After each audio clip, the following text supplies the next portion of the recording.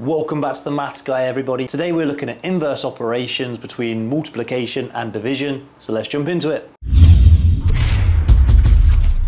Okay, we're going to be looking at two different style of questions here. We've got our green chili challenge, which is just a division question, and we're going to inverse it into a multiplication.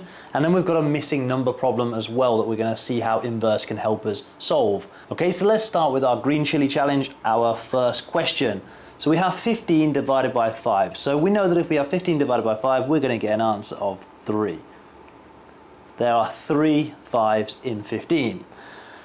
So what does inverse mean? Inverse essentially means the opposite. So division is the opposite of multiplication. So we can use these same numbers to create another number sentence, which is multiplication.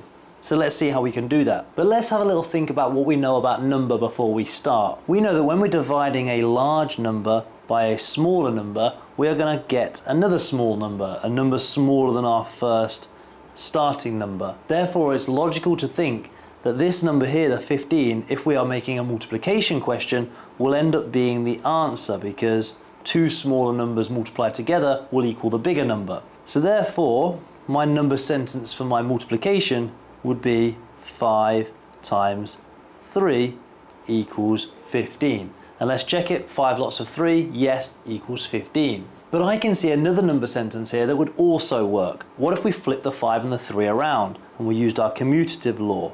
And I put 3 times 5, and I also know that 3 times 5 equals 15. So using the same numbers, so far I've made 1, 2, 3 separate number sentences.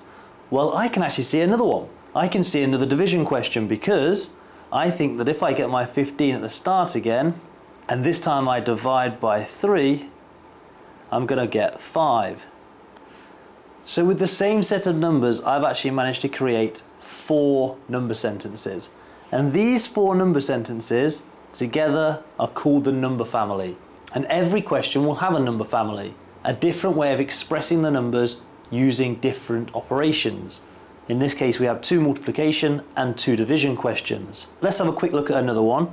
Let's say I have 25 times 4 equals 100. Okay, so if now I'm wanting to find the opposite, the inverse, I can try and think about my number knowledge again, and I can see that my larger number here is 100.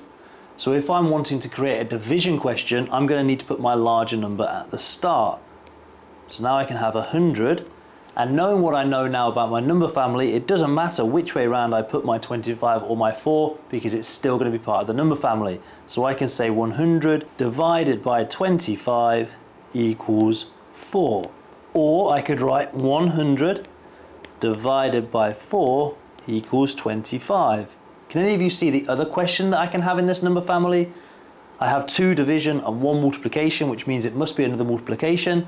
And yep, I can see it here. I could have 4 times 25. Move those 2 numbers the other way around and I'll still get 100. Okay, so let's use that knowledge to try and help us with this missing number fact then. So here I have a question that says 12 times something equals 48, and this is a very common question that you're going to see in exams. So I can see this is a multiplication question, so I know that this number and this number will both be smaller than my 48, so therefore for a division question I'm going to put my 48 at the start. And I can simply use now the only number that I have available to me, 48 divided by 12. And I know that 48 divided by 12 is 4. Now I can check my answer by doing 4 times 12 should equal 48, which it does.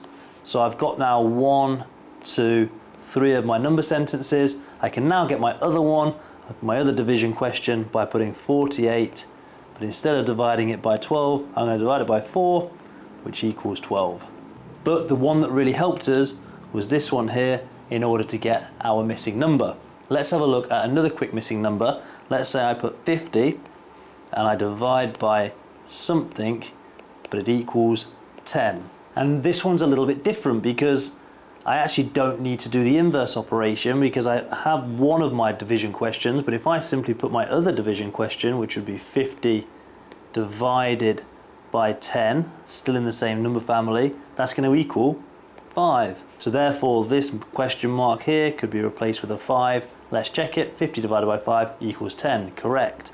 Let me quickly get my next two number sentences, and I can see that 50 is the largest number. So if I'm now going to multiply, that number needs to come to the end, and I could work out that 5 times 10 equals 50, but also flip those numbers around.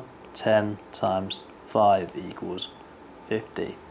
These are my number family. And there you go. That is using the inverse operation to help you solve both missing number questions and also being able to just check your answers and make sure you've got the correct answer. Let's think about the things to remember. Firstly, inverse essentially just means the opposite. Multiplication is the inverse of division, and addition and subtraction are inverse of one another.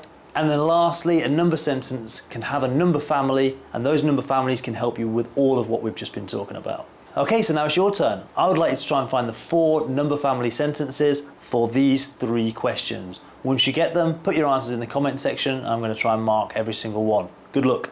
Okay, there we have it. That is working with the inverse. Hope this video has been helpful. If it has, consider giving me a subscribe and a thumbs up. But for now, see you in another video. Peace out.